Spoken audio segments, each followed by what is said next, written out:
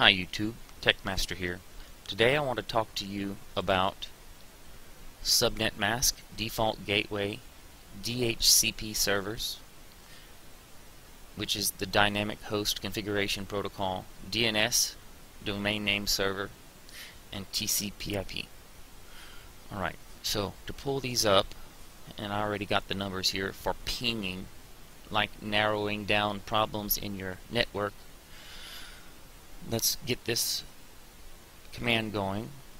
Command prompt. Remember how we attached that to the taskbar last time? If you don't have that feature, all you have to do is Windows R and type CMD and hit OK. And what you want to type in here is IPCONF5G space /ALL, enter. And here's all your connections that your computer has. Well, I'll remove this one. Alright. So we're connected wirelessly. Scroll that up to the top so it's easy to see. Alright. Now, let me explain. Here is the Ipv4 Preferred. This is your computer. This is the IP address of your computer. That sends out packets to your network, which is the subnet mask. The subnet mask is your network, your local area network where all your computers would be plugged in to that network, and it is assigned an IP address. It searches around. If you can't find it, it goes to your router, which is your default gateway. The default gateway is your router is assigned a IP address. It leaves from there, and if you have a dynamic IP address configured on your computer, it will go to the DHCP server, which is right here. It assigns temporary IP addresses to your computer, and it changes every time you log back on. A static IP address is an address that stays the same all the time. I'll show you real quickly. So right click on the bars, open Network and Sharing Center, click on your Wi-Fi, choose Properties, scroll down to Ipv4 Properties, and here you are. Automatically, when you have a dynamic IP address, it's chosen automatically, and it changes every time you log back on. If you were to click here, you would use a static IP address that would stay the same. And I'll show you this later. I have Namebench running right now to find me the fastest DNS server in my area. And it's taking forever. Here it is. It's still running. Okay. Now back to this. Alright, we were at DHCP server. From there, with the dynamic IP address configured, it will then send you to the DNS, the main DNS server down here. This is what it connects to on the internet to find the address that you just typed in. And then it finds it and sends it back all the way back to your computer. So that's how to identify what these IP addresses are. Ipv4, your computer. The subnet mask is your network. Default gateway is your router leading out to the internet. DHCP server for your dynamic changing IP address. And then on to your DNS server down here. Okay.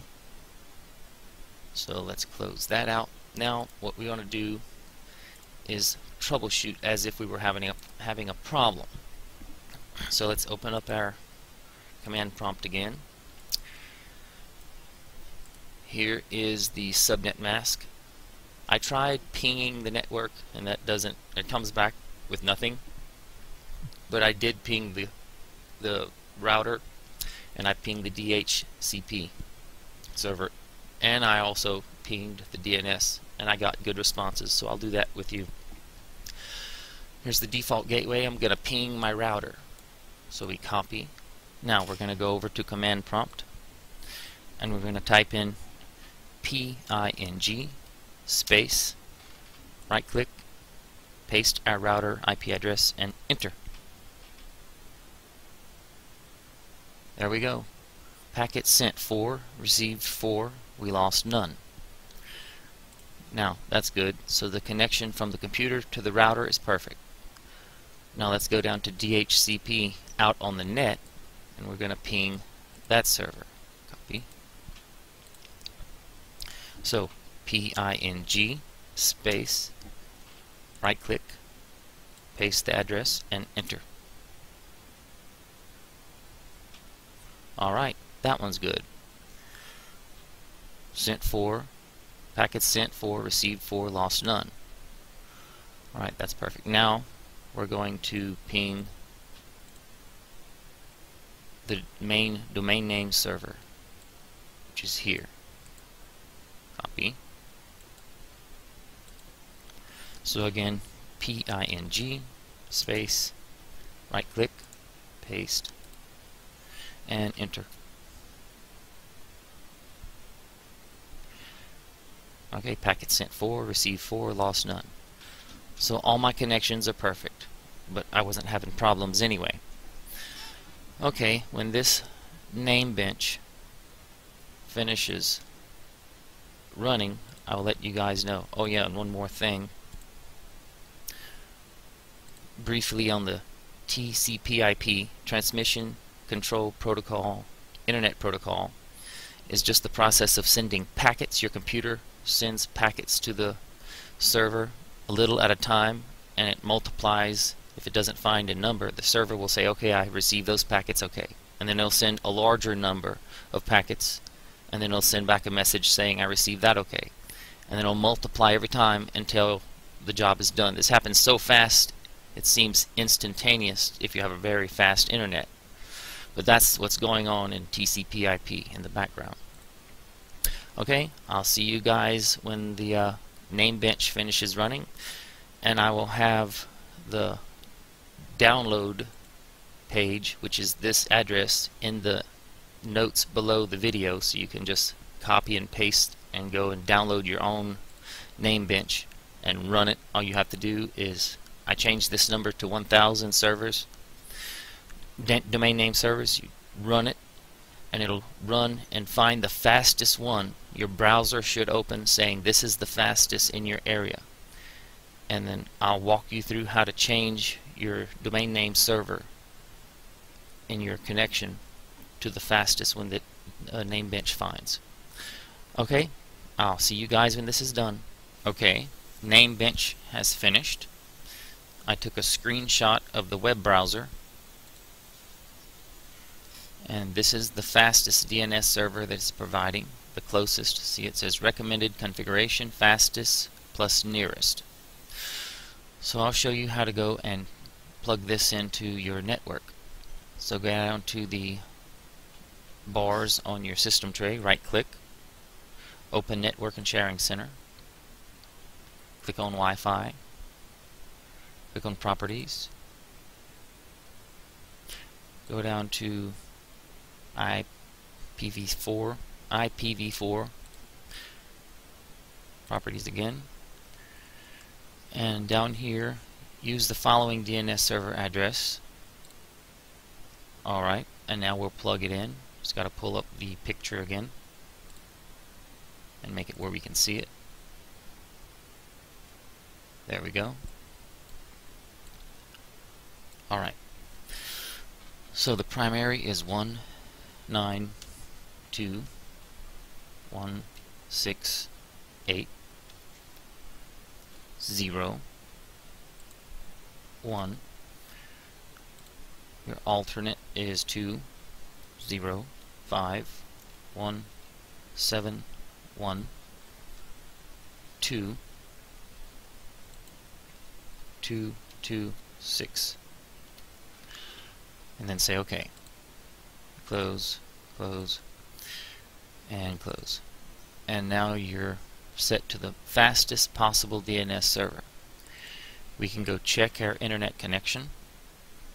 Here's the screenshot I took. This is what Namebench opens up in your browser after it's finished running. So let's go to speed test.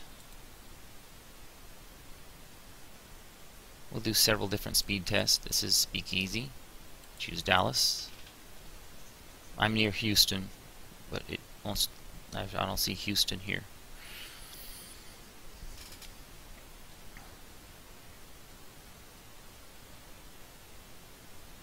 $980.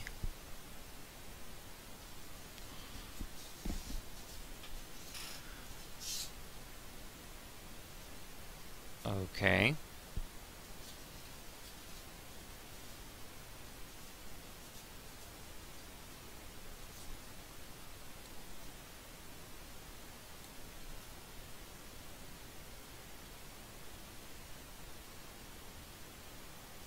There we go. Download speed 9,810 kilobytes. Upload speed 678 kilobytes. And there it is here. Download 9.81. Upload 0.68. Alright, now we'll go run a different speed test. So speed test, and we'll do speedtest.net now. This is what most everybody uses. Say test. It automatically by default chooses the nearest DNS server to you. That's very good. 10, 11. I'm only supposed to get 10 in this area, so it's 10, 11. So it's above average. It's above what I'm supposed to get.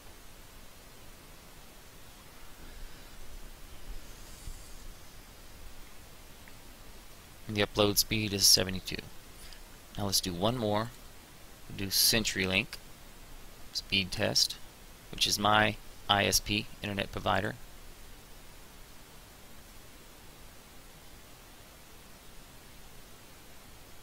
$10 is fluctuating. Anything above 10 is very good. 988.